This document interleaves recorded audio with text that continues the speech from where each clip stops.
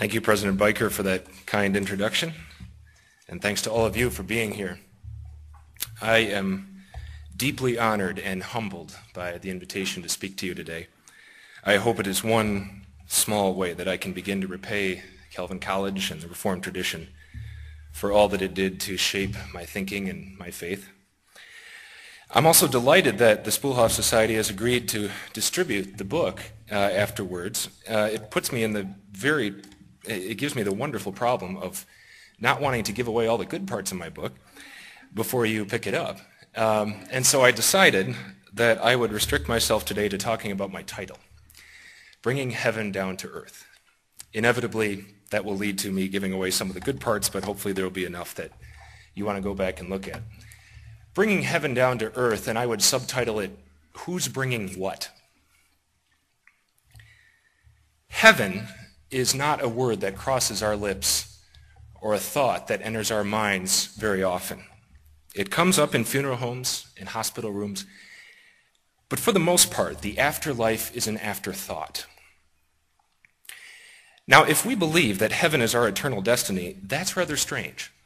How can we afford to marginalize and misunderstand our eternal destiny?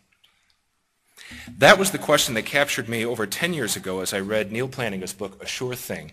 And following his reference in that book, I then read Richard Mouw's book, When the Kings Come Marching In, a beautiful reflection on Isaiah 60. I was transfixed by the visions captured in those books and in those passages of Scripture. The visions of the New Jerusalem, of Isaiah in the Old Testament and John in the New Testament. Visions that have yet to let me go. The most startling thing to this day that I encountered in those passages and that inspired my book is how the Bible talks about heaven, especially in the last two chapters of the Bible, Revelation 21 and 22. Especially when you go back and compare those two chapters with two earlier chapters, Revelation 4 and 5. In Revelation 4 and 5, after the introduction and the seventh letter to the churches, the vision really begins in Revelation 4, verse 1. After this I looked, and there in heaven stood a door open, and the first voice which I had heard speaking to me like a trumpet said, "Come up here, and I will show you what must take place after this." At once I was in the Spirit, and there in heaven stood a throne with one seated on the throne. And John describes in such vivid beauty the one seated on the throne and all the worship of all the saints and all the creatures surrounding that throne, and the songs that the 24 elders around the throne join in on. I've come to think of those 24 elders lately as heaven's superdelegates. But there is praise and worship going on in this heavenly throne room, and it's as though the sky is peeled open and John can look and peer right up into it to see what's going on. At the Calvin Institute of Christian Worship, it is our prayer that in weekly worship the church can receive nothing less than a Revelation 4 and 5-like gift of sharing in this ongoing praise that is already ongoing in God's heavenly throne room. What a great place to talk about this, because the tradition in Christianity that best captures this, I think, is Eastern Orthodoxy. And I knew next to nothing about Eastern Orthodoxy up until a few years ago, I'm ashamed to say. And please take Father Daly's word for what it stands for rather than mine, and listen to his corrections that he makes about the way I talk about it. But as I understand it, worship in the Orthodox tradition is defined as heaven coming down to earth. It's that Revelation 4 and 5 throne room that we break into in some way in worship. When we go into the sanctuary in a little bit, your eyes will be drawn up to this glorious dome over the worship space. And at the top of that dome, the image of Christ ruling over all the earth. And it's as though that dome were a hole poked into that Revelation 4 and 5 heavenly throne room. And we are caught up in through it to share in the worship that is surrounding God's throne. By comparison, I would say that our Protestant worship often is rather plain. But I do have it on good authority. My boss, Dr. John Whitblade, says that when John Calvin writes about worship, granted, he was not happy with the way that images and icons were being used at his time, but when he talks about the theology of worship, he sounds almost orthodox when he says that in worship and supremely in the sacraments, baptism and the Lord's Supper, God stoops down to come and lift us up into his heavenly throne room. That's what happens in worship.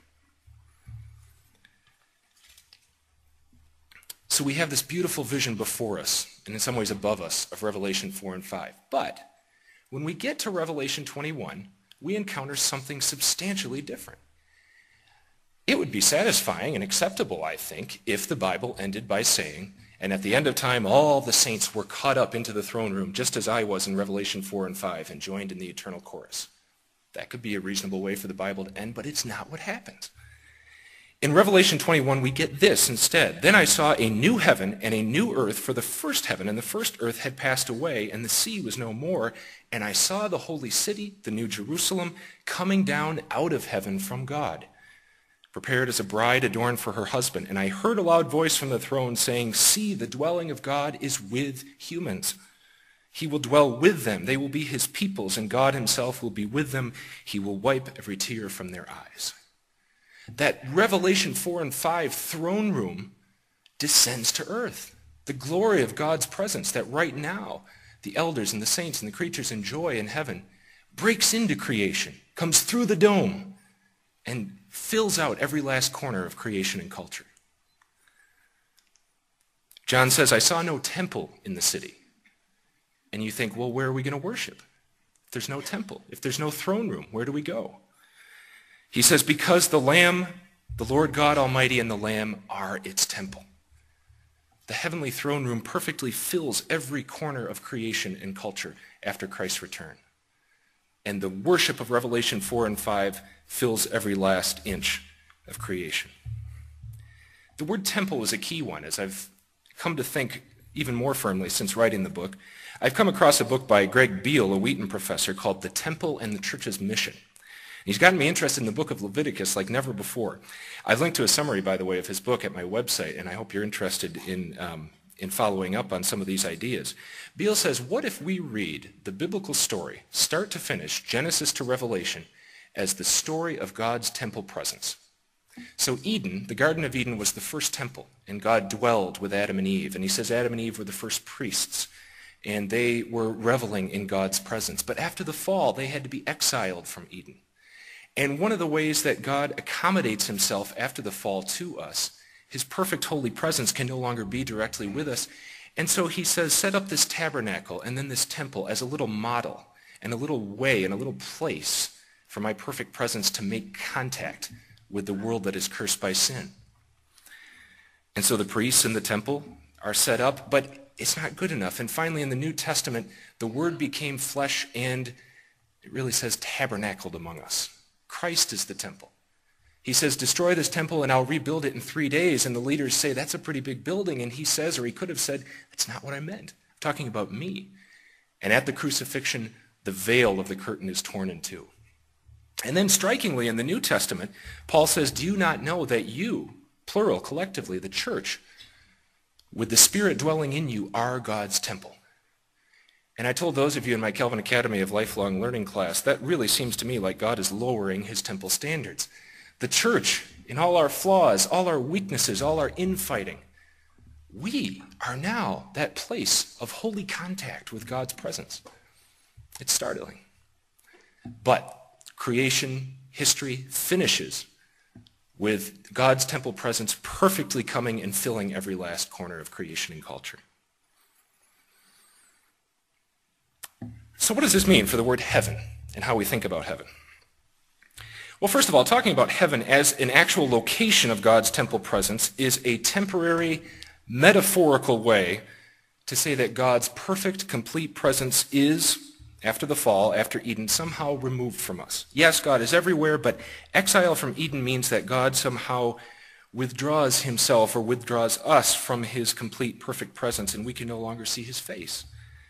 The best way to describe this might be that God's perfect, complete throne room presence lies in another dimension. That's a little too metaphysical for me. I can't figure that out anymore. And that's why, I think that's true of a lot of us, that's why humans and God came up with a way to talk about that reality of God's perfect presence currently in another dimension. And that is talking about heaven and earth. The separation between the creation that is cursed by sin and God's holy presence What if we thought of that separation as a separation between heaven and earth?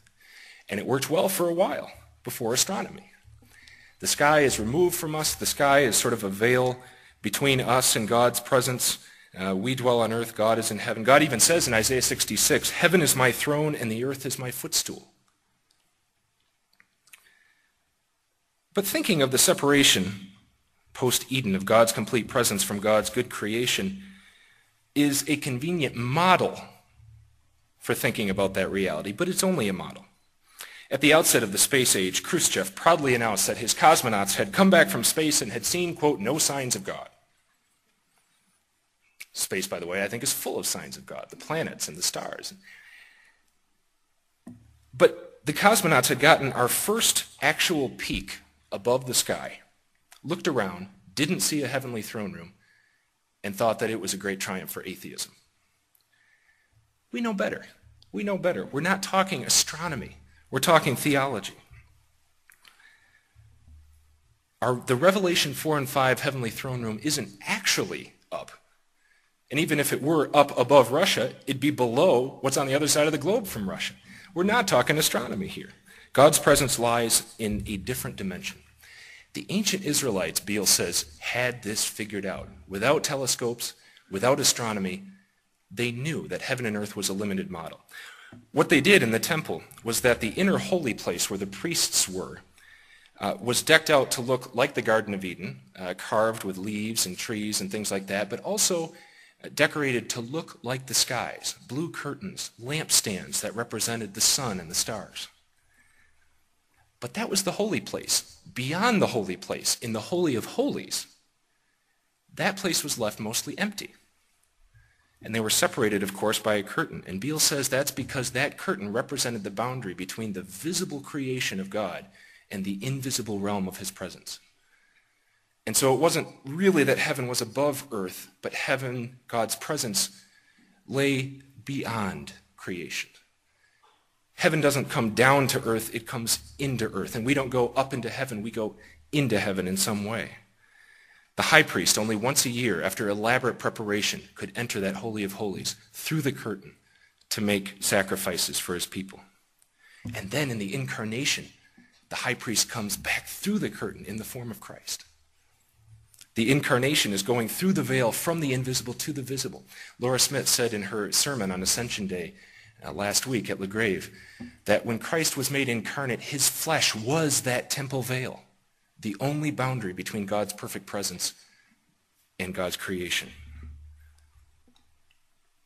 And now it comes in the Spirit. And this Sunday, we could start our service by saying, "Welcome to Pentecost worship," as we celebrate our ordination into the royal priesthood of Christ through the Holy Spirit, in which we are made God's temple presence, or to mediate God's temple presence to God's creation. It's a little heavy-duty theology maybe for a worship service, but that's what we're celebrating. And Christ's redeeming action when he comes through the veil is not described best as saving us so that he can drag us back through the veil into his invisible realm, as much as an action that allows God to start restoring everything on our side of the veil so that God's presence can return. And so while right now the dead in Christ are brought into that heavenly throne room outside of their body after it is buried, they're still awaiting something else. They're awaiting the second coming, the resurrection of the dead, when they shall be raised and God's presence shall return to all creation. It's a dazzling promise. A local pastor I know says that he now at every graveside service prays, "May she rest in peace and rise in glory." Now I use the word heaven in the book, in the title, in the book. I'm playing along with this model. And I use the word down in the book. I'm accepting the model as I think we usually have it. And I say that when we think about heaven being down on earth, what we're really talking about when we're talking about eternity is God's presence restored to earth, a new creation. So if it sounds confusing to say heaven will be on earth, and if it sounds confusing when I talk in the future tense about heaven will be, that's what's really going on. Behind the limitations of our language, the restoration of God's presence to God's creation. It was into this eschatological framework that I placed what I learned at Calvin about the Reformed world and life view. Eschatology is a fancy theological term for a set of beliefs about the end times and apocalyptic prophecy and what do you believe about the rapture and the second coming. But more broadly, I hear the word eschatology to mean cosmic destiny. What is the destiny of the cosmos, which God created?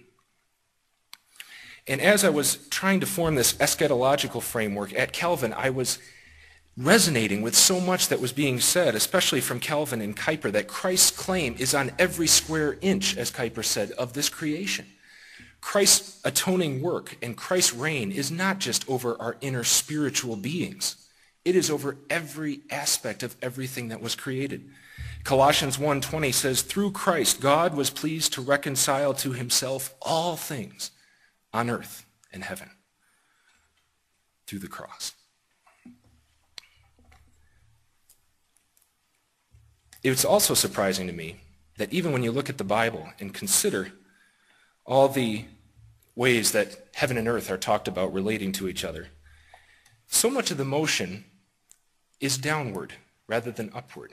We think, how can we go up into heaven? But so much of the Bible is God coming down in quotation marks, down theologically, not astronomically.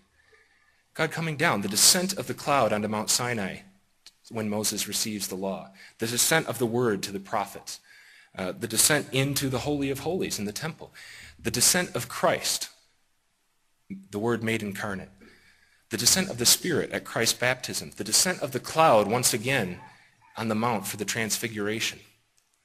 And I was struck this past week in Ascension worship that even in the Ascension there's a downward motion. The scripture says he was lifted up and a cloud came and hid them from their sight. Not he located a cloud and found his way into it. A cloud came. That's the descending theological sign from the Old Testament of God's presence, of heaven and earth, if you will, meeting. And so we're so interested about what would it be like to go up into heaven? And when we die now, we'll go up, quote unquote, up into heaven. But the true action of the Bible is God bringing heaven down to earth. And so that brings me to the second word, bringing. Who's doing the bringing? I can be briefer on this point because the answer is as simple as it always was in Sunday school. It's God.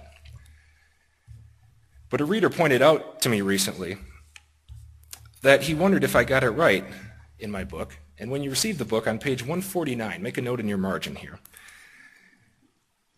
It's a crucial point in my book. I say that to live every day in the hope of heaven, eternal new creation, is at least a 6-step process. We must recognize the gap between what creation is and what it was meant to be, lament that gap, realize that Christ's cross served to close that gap in part for now and in full eventually in every way, anticipate this by starting to try to close the gap ourselves, be frustrated by our inability to do so in any decisive way, and let that lead us to long for God to close the gap for good with the coming of eternal new creation after the return of Christ and the return of Shalom on the new earth. And this reader said, you said we have to start to close the gap ourselves? It's a gift of the Spirit. And he was absolutely right. And I was trying to think what I was thinking when I wrote that. What, close the gap ourselves? I guess that's how it appears to us now because God's perfect presence is hidden from us. And the point I was trying to make here is the simultaneity of it all. It all happens at once. We realize the gap, lament the gap, try to close the gap, realize we can't close the gap, realize that the gap will only be closed after Christ's return on the new earth. It all happens at once. And all those realizations guard us against thinking that we can bring the kingdom perfectly now before Christ's return. But it's absolutely right. When we say in the current campaign for Calvin College, no greater task, hearts and minds renewing God's world. Whose task? God's task. We are grateful receivers and humble, meager, flawed, but sanctification undergoing participants in that task. God's awesome new task of renewing all things. As you might know, Neo-Calvinism as a movement sometimes comes under criticism on exactly this point.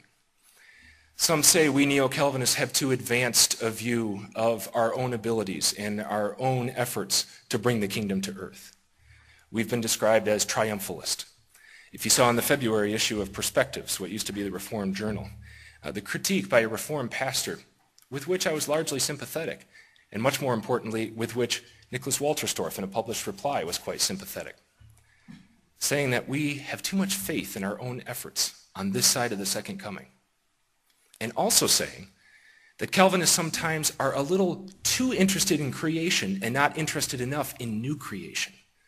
Interested in what creation was, but not interested enough in what creation is becoming through the redeeming work of Christ and the work of the Spirit.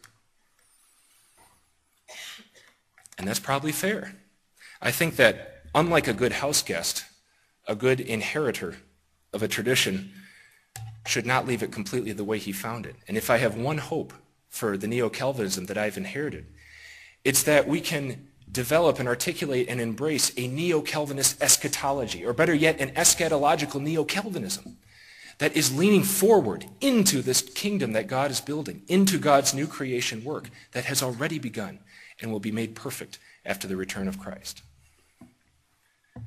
Richard Mao writes in When the Kings Come Marching In that he is essentially a reluctant transformationalist. People ask him, what's your view of Christ and culture? Which, of course, is one of the core theological questions for anyone who teaches at Calvin College, as he did. And he said, well, yeah, I believe in Christ transforming culture, but remember, let's not let it get triumphalistic. Remember that we, too, are touched by depravity. We, too, are in the process of being redeemed and sanctified. And that we, in the words of the book of Hebrews, are called to suffer outside the city, because we are awaiting a city that is to come. Just 3 hours ago, as Sally mentioned, in our last chapel of the year, we surrounded the senior students, the outgoing graduates, in prayer. And my prayer for them was, may they continue to be grateful receivers and humble participants in God's awesome new creation project. The key distinction and the key tension that I bring out in my book is between the already and the not yet. We already have Christ's first coming. We do not yet have Christ's second coming. We already have Christ's defeat of death at Easter. We do not yet have the removal of death from the created order. We already have the renewing work of the Spirit, mediating God's temple presence and Christ's atoning work, but we do not yet have God's complete presence bursting through the dome, through the veil, into all of creation. We already have victory, but do not yet have it fully realized. We already have God's kingdom beginning, but we do not yet have it clearly visible to all in creation and culture. That not yet is what can mitigate against an exalted sense of the already. We await what is not yet. We await the completion of this wonderful project that God has begun and is doing in us. And so may we receive and joyfully and humbly take part in God's creation project, God's renewing of all things, in the eager hope for the day when Christ will return and his reign will be made complete and all creation will once again sing in the harmony of shalom.